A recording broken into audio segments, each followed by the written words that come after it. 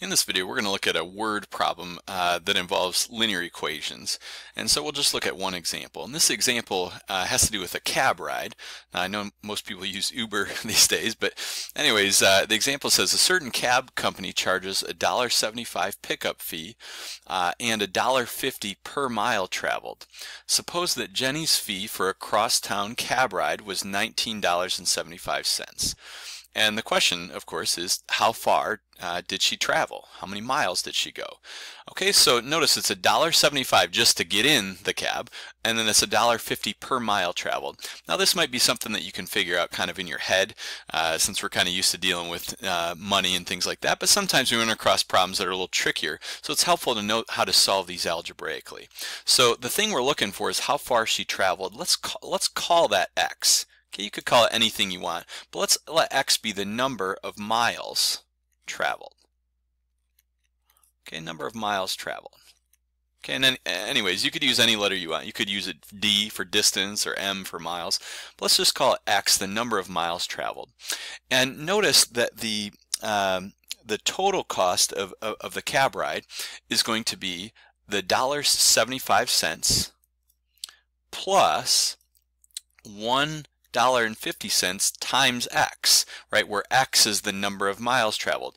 For example, if you travel 2 miles, that would cost $3 for the number of miles traveled, but then you also have the $1.75 pickup fee, right? If you traveled 10 miles, right, that'd be $15 plus the $1.75 pickup fee. So that's going to be the total cost, and we want the total cost to be $19.75, right? That's what the total cost was. Okay, so notice we have a linear equation here, and we could try to solve this for x. So we have 1.75 plus 1.50x equals 19.75.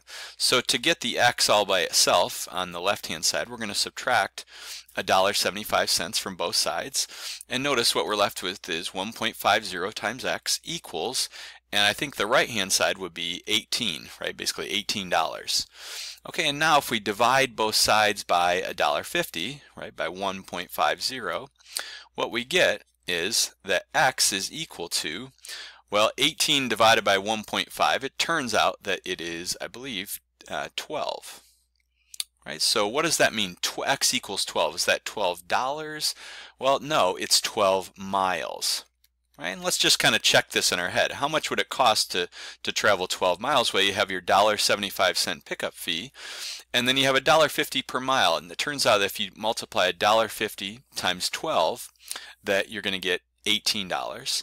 And so if you have your $18 plus the $1.75 pickup fee, that gives you the $19.75. So we've checked our answer and found that it's correct.